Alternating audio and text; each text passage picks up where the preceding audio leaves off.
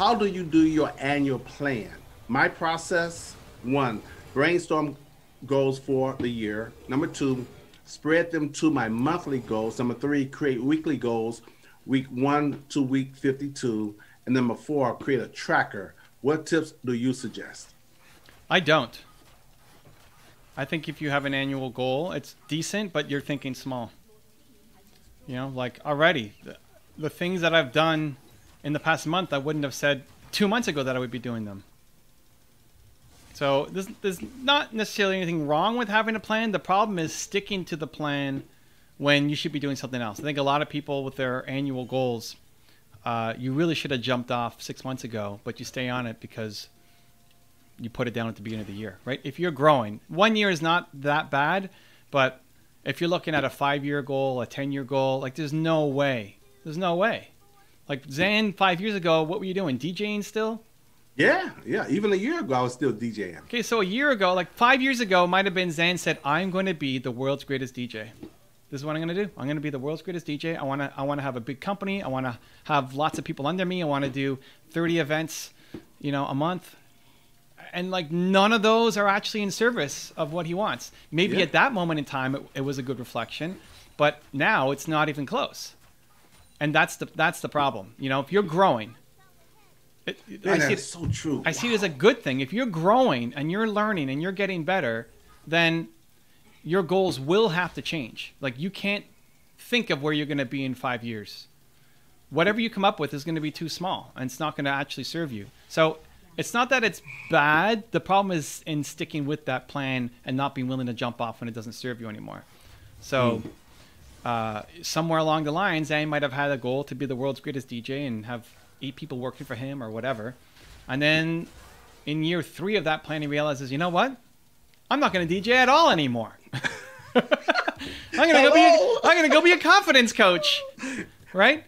Yes. And a lot of people are too afraid to jump off and go do another path because they said, well, I set this goal for myself that here was where I was going to be. And I had my weekly plan and my monthly plan. I had it all broken down. Look, it's perfect. Yeah, it's perfect in the micro. The problem is you're not actually supposed to be doing that thing anymore. And so that's where I think a lot of people really hurt themselves with long-term forecasting. Again, 1 year, it's fine. It's not the end of the world. Although, again, where I'm at in 1 year, like a lot of the stuff I'm doing right now, we're not in January. I would not have said. Look what's happened. COVID happened, guys. Yeah, I was about to say that. Go right? ahead. Yeah. Wait, what's happened? You had your perfect plan for the year, and then what happened? Yes. Everybody got either screwed over or massively helped, depending on the industry that you're in, right? Yeah. Everybody. Yeah, okay. So Anthony, I know you got more to say. I'm gonna pick up where Evan picked off. I'm gonna pick up where Evan left off. Then I'm gonna read the rest of what your next 2 big paragraphs. Okay. But everything Evan just said, listen to him, is so true. How can you call it? Because if COVID-19 never happened, I still would be DJing. And I don't want to say that in a bad way because that was my career. I knew one day I would step into my calling, which coaching, confidence coaching, this is my calling. And I'm going to be doing this for the rest of my life. I mean, for the rest of my life, I'm going to be doing this. But I took my time moving into my calling because I was traveling around the world, working with everybody I wanted to work with. I don't care if it was celebrities or doing all the stuff here in Vegas with corporations. It was a good, comfortable life, and I got comfortable, and I didn't even feel like I got to jump into my calling right now because I was having so much fun. So if COVID-19 never happened, like planning out that whole year, I had so many events scheduled that I was supposed to be doing. I mean, right now it's December the 11th. If COVID never happened, I would be right now down at the Wynn planning the New Year's Eve party with some celebrity because we always planned it 2 or 3 weeks out before New Year's Eve. And COVID-19 happened. I was doing that for the last 10 years. I don't care if it was Katy Perry, Usher, Earth, Wind, and Fire, Beyonce. I mean, every year we bring in a new year with some celebrity, and you have to plan everything out in advance. You have to have meetings, the whole 9 yards. COVID-19 happened. That's not happening now. So, and now I'm where I'm supposed to be at. And I decided to let all that go because it's about my calling now. And so everything he says is right. I had trips planned. You can't do anything now. So you can plan it out a year in advance or 6 months in advance. Anyways, I would just want to. Everything he said was it just hit home for me. And I'm where I'm supposed to be at right now. And because of COVID-19, I was kind of, hey, you got to do this now. I was kind of pushed into it. And and for me, I couldn't do both because it requires so much dedication and commitment to be at the top of your field. You can't come over here and do this too. So, the transition was necessary. Hope that makes sense. Drew has a different perspective, which I like it. He says, just talking about goals. He says, got to review what you are doing every 90 days and see how things are going and then reassess. I think, so here's the thing. Saying instead of 1 year, planning out 1 year or 6 months and then scaling back, he's saying do it for 90 days. Yeah, for 3 so months. The answer is yes, if you have poor self-awareness.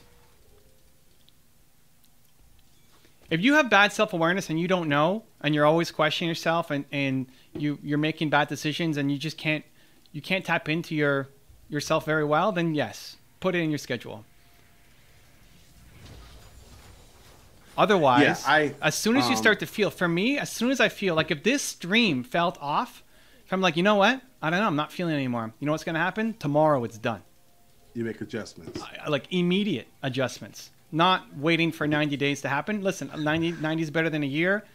But I think it's great if you don't have good self-awareness. If you feel like you're always stuck and you don't know why and you don't know how to shift and you don't have the courage to do it, then sure, yes, go for it. I think it's great. But I think ultimately what's better is developing better self-awareness so that you can make faster adjustments. So yeah, I want to make sure he's not getting the wrong impression. Or I'll just give you a chance to clear it up. You're not saying don't plan. You're saying just don't be, just because you did plan, you don't have to be stuck in that. Like you don't have to be so rigid where you can't make adjustments. Yeah, it's like you're worried about cutting your fingernails while your arm is falling off. Like focus on the right thing. Like we get locked into plans. Plans are good. You have to cut your fingernails. It's important. Right. But it's definitely not the only thing. And you have to be willing to shift when it doesn't feel right anymore. People stay in businesses for too long. People stay in relationships for too long. People stay in plans that don't serve them for too long. One, either because they don't have the self-awareness to know that, oh, I should be doing something else. Or two, they don't have the courage to jump off and say, you know what? I don't care if people judge me that I was having a successful DJ career and now I'm going to be a confidence coach, right? Like a lot of people would be too afraid to do that, to say, well, I'm not 18 years old anymore. I need to have my path down. I need to know what I'm doing, right? And then a lot of people don't follow through. So the plan is great. Mike Tyson had a great quote about you have a plan. Everybody's got a plan. You know the end of it? You know the end? Yeah. Everybody's got a plan until they get hit. No, until you get punched in the face. Everybody's got a plan until you get punched in the face. And I think that's a great way to look at it, right? That's exactly how I look at it, to be honest, is you've got a plan of how you want to attack it. It's not just show up and hope good things happen. You've got a plan. But then you're dancing with whatever happens. You're dancing with the punches to the face that are going to come. COVID-19. COVID-19. Right? Yep, pandemic. That's what I got. And I was being very honest and transparent because if COVID-19 did not happen, I was having fun. But I knew one day I would have to make the transition, and fortunate for me, well, you know what? That's not even 1,000% true because when Evan Pagan, when he presented me with the virtual coach certification, that was before COVID. That was back in October of last year, and I took it in November. So I knew I was going to go ahead and kind of exit and make my transition. But when COVID-19 did happen, that's when I didn't have to, the commitments, I could get out of the contracts, basically. Because I had contracts I had already signed 6 months in advance. So when COVID-19 happened, okay, and now I'm getting some calls to go back. I don't know. I've decided I'm going to move on, but you still get calls or get emails. And I'm like, nah, I'm done with DJing. I'm 100%, coaching. And I've had some friends who was in the DJ industry think I'm crazy, but hey, you got to move on. People commit too much to the time they put in something too. They don't want to leave because they think they already put in so much time. They think it's a waste just leaving. Okay, so basically you're saying, tell me it's not what you're saying. So if you're driving in one direction and you want to get to your goal or get to your destination, and you've been driving for it's supposed to be a 5-day trip, and you've been driving for 2.5 days, and you find out that you're going the wrong direction, and you already invested 2.5 days in that trip. You mean you're not going to turn around and go the right direction? If you are involved with someone, as far as a relationship is concerned, and in the beginning, he or she is not what you thought they was one way, then later, 2 months, 3 months later, you find out they're not who they made themselves out to be, you're going to stay in that relationship because you invested so much time and energy and money for the last 3 months? Come on. Sometimes when you get more information or you get more insight, you got to make a change. You got to make an adjustment. You don't stay stubborn and continue down a path that's not good for you in the long run. So that's what he was trying to say, Evan, that the reason why people stay is because they invested so much time and energy and resources, so they don't want to leave.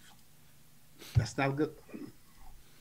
It's fear. Yeah, so it's sunk opportunity, right? I mean, sunk costs. It's what it is. You put it in. So what? It's like, what do you got right now?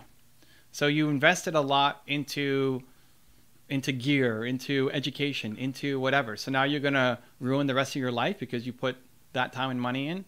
No, you could be in a totally different spot 1 year from today if you just change your course and change your path. Should Zane keep doing DJing because he bought all this gear and turntables and headphones, and now he can't even find headphones? Look at this guy.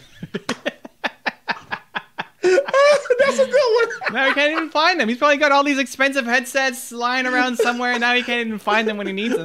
That's how checked out of DJ land Zane already is. Yeah, right. Yeah. That's how checked out he is. And that's great. And the longer you live that life and stay that path, just because you invested into it, you're just setting yourself up for losses. And it's only going to get worse. You're going to like it less in a year, and even less in the next year, and even less the next year. And now you've just lost 3 years of your time slowly hating your life instead of actually chasing down something that can make it special. Okay, so here is the framework I'm working with. Set the vision 3 to 5 years out. Use that to make plans for the year and the approach that you have to get to the 3 to 5 year, then every 90 days. Here's what I would do. Like, you're spending so much time thinking. That's so much time planning and thinking and overanalyzing, and 95% of what you write down will not happen. That's awesome. Have a mission. Instead of a 5-year goal, have a mission. Like something so big, something so huge that you're never going to accomplish it, and you wake up every day trying to accomplish it. And then back it down to what you're doing right now. It'll serve you better. Because if you're growing and you're actually chasing down that big dream, there's going to be so many things that change. Even in Zane doing this confidence coaching thing, did he anticipate that 3 months in or 6 months in, he's going to get a call from Evan Carmichael to say, hey, do you want to host a daily show with me on my... No. Right? No, of course not. So now what? Now all of a sudden he's got a plan, time in his calendar to make this happen. That wasn't part of his plan. He didn't actively go out and seek that out. And yet it's a great opportunity for him. And so he said yes. Right? That's what I'm talking about. As he keeps growing, he keeps getting better, more opportunities will come to him as well. Just like you. And your life should look dramatically different 90 days from today. Your life should be dramatically different 90 days from today if you're growing, if you're learning, if you're pushing. So mission, what you're trying to, I want to solve the world's biggest problem. People don't believe in themselves enough. Zane's on a similar mission. He wants everybody in the world to have more confidence. He's never going to do it. It's never going to happen.